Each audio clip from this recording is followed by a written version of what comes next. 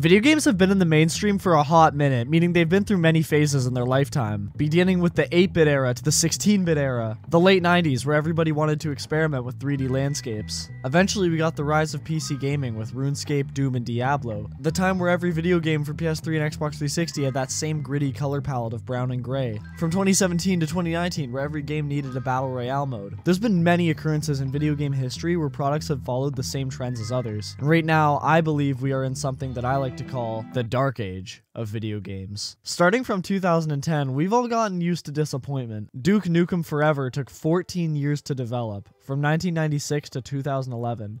When it released, it was an absolute mess, and the fans who waited 14 years were enraged. Some thought this would be the end of it, games releasing unfinished.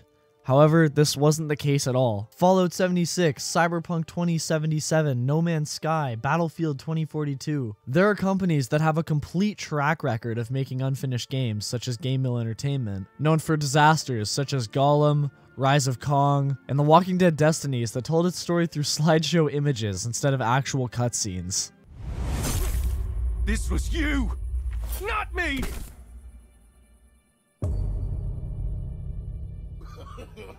No, no, no, no.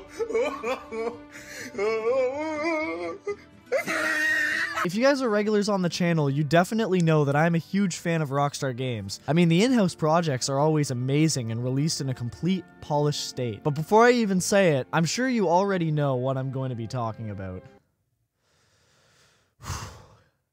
The definitive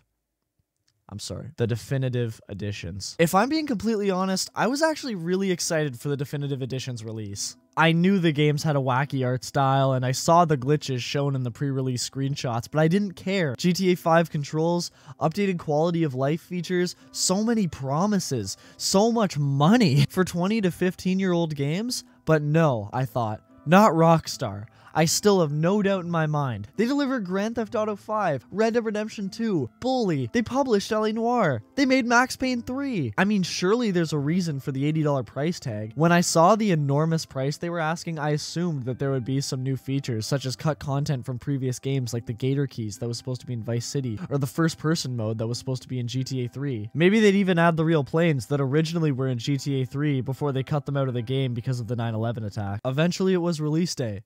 And I had to wait 4 days before I could actually play the game. That's right, everybody. The game on PC launched so terribly that Rockstar pulled it from the launcher for 4 days. I remember checking the server status on the Rockstar website over and over just because I wanted to experience the games. By the time they were finally added back, it was pretty unfortunate. I mean, I had tons of fun. I've always loved the 3D GTA games, and I beat GTA 3 in 2 days, but it was just a worse GTA 3. Textures were broken, weather was broken, and the animations on the newer models looked really janky. Everything felt rushed out the door, and most of all, Liberty City didn't feel like Liberty City. All of the intended art direction for GTA 3 was dead in the dirt. The grim, dark city that was made so beautifully on the PlayStation 2 was completely painted over in this shiny, almost Vice City aesthetic. Worst of all, Rockstar pulled all the original games off digital stores so that people would be forced to play the newer, expensive versions. I have no idea what they were thinking. The optimist in me wants to believe that Rockstar's parent company didn't like how long they were taking on their in-house projects, so they forced the company to rush something out the door, but there's no proof that that's what happened, so that was a really disappointing launch. I mean, hey, at least there's Steam achievements now, and there's mission checkpoints in San Andreas, but other than that, very sad launch, especially because it came from my favorite video game publisher of all time. Going off script for a second, but I think it's so silly how a company like 2K could remake their first Mafia game from the ground up, but the company behind the most profitable video game franchise of all time couldn't make a remake. They hired an indie company to rush out half-baked remasters. It just doesn't make sense to me. So why are so many broken games coming out recently? This definitely didn't happen on the scale that it does today, so what went wrong? I believe we are currently in a transitional period in the video game world. Back in 2005, games were not nearly as expensive to make. Less polygons meant less detail on the eyelids opening and closing, making sure that breath could be seen in the cold. Due to the simplicity of it all, companies could pump out video games left and right, but with companies like Rockstar and Nintendo constantly innovating and setting new standards, other companies had to catch up. The problem with games like Call of Duty is that they could be annually released no problem at all 10 years ago. I mean, even Grand Theft Auto was annual at one point. However, Now that there's a much bigger standard for a quality AAA title, companies like Blizzard and Activision are forced to meet a nearly impossible quota for a yearly release. This is resulting in games like Modern Warfare 3 reusing maps from the previous title to save development time. Because the game is in desperate need of attention, developers are being forced to work ungodly hours to rush out a product. Eventually, the standard for a quality title will get so high that companies like Activision won't be able to release a yearly Call of Duty anymore. I predict that eventually they'll be forced to release a Call of Duty game that they'll have to update over the course of a few years before releasing an entirely new game. So right now, corporations just aren't prepared for the standard that's constantly getting bigger,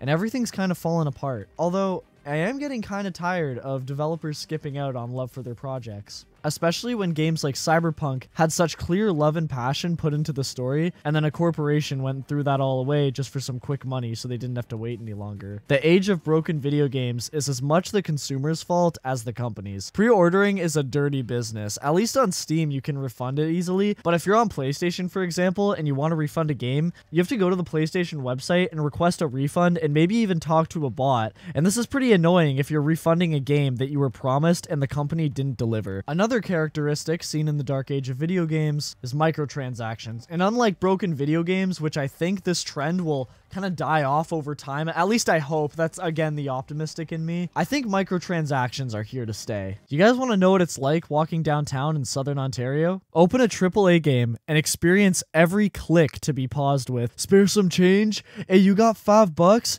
You got some green, homie?" I promise you there is no difference. It's criminal that you already have to pay $90 in Canada for a new video game, and you can't even unlock all of the content by playing. It's like companies don't even want you to play the game anymore. People talk bad about shark cards in GTA, and I 100% agree that it's a scummy service, but at least you can unlock everything in GTA Online by playing the game. I think that microtransactions are totally appropriate in a game like Fortnite that's free to play. Every game mode is free for anybody, and if you really want to buy a cool character that doesn't benefit you whatsoever aside from looking cool, that's awesome. However, in Call of Duty that already has a steep price tag and then a billion other DLCs, that's just greasy. The Dark Age has gone on long enough, and as somebody that loves video games, it sucks that as consumers, we have to be cautious not to be excited for a cool looking game because it may be unfinished at launch and require a day one patch. For example, Star Wars Outlaws looks absolutely breathtaking, but unfortunately the developer is